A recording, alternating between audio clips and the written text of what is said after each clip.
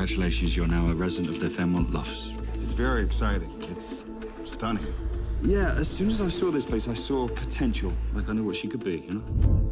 It's hard to believe you had this crazy idea. And here it is now. This is your dream.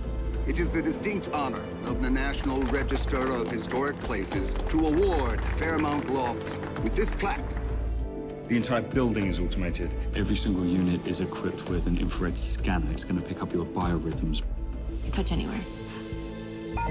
Voice activation, artwork. It really is the home of the future. Voice activation, lights off.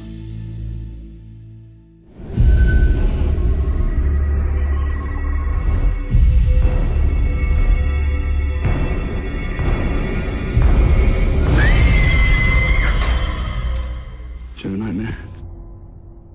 What's his name? Rupert. Is Rupert here right now? Where did he go? What went on here? It was a slaughterhouse, Mr. Cornish.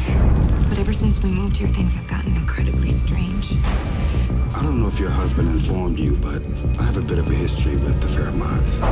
My father worked here for many years. Rumor has it the man that ran the place, he used the slaughterhouse as a front to kill people. What happened here happened in the past. I'm not going to let it ruin what we set out to do, and that is build a better future for the three of us.